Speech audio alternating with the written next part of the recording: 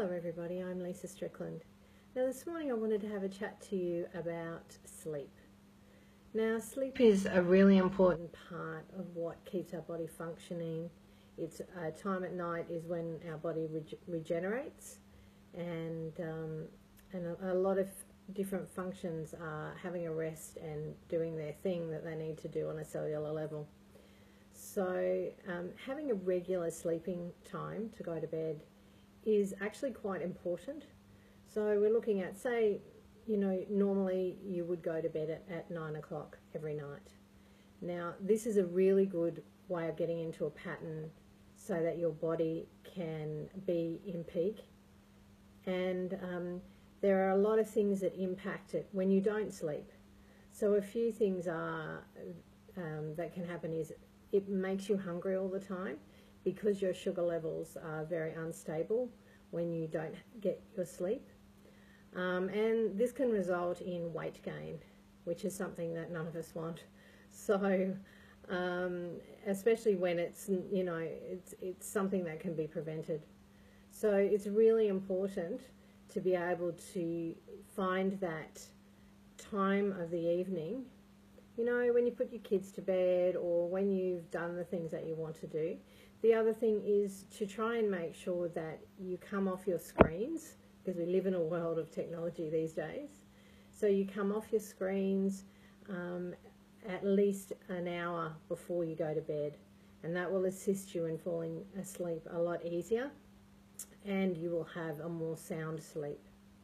So a few of the other symptoms that you can have when you don't sleep well is you actually tend to say things that you regret later, or you do something that you regret later.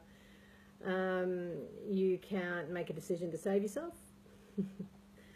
Your motor skills are off, so you're tripping up stairs and falling over your own feet, and your whole balance is unsettled.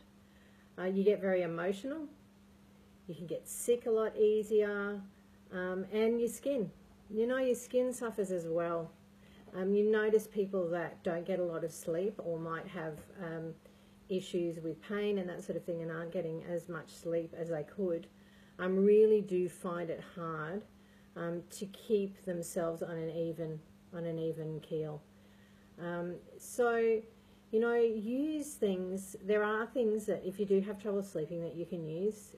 Essential oils are a wonderful thing. I make up my own rollers. Things with lavender in it and cedarwood in it are really good for sleeping.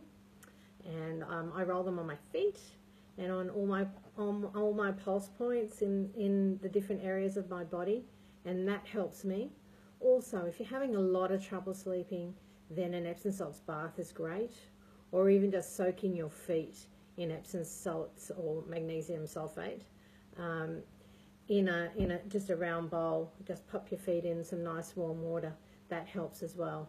So there's many things that you can do to increase that time where you can relax, but it is really important in our world of technology that we do come off of our technological things like computers and phones and all the other things that we do at least an hour before we go to bed, and this will assist your body in winding down and your brain is not clicking over at 100 miles an hour.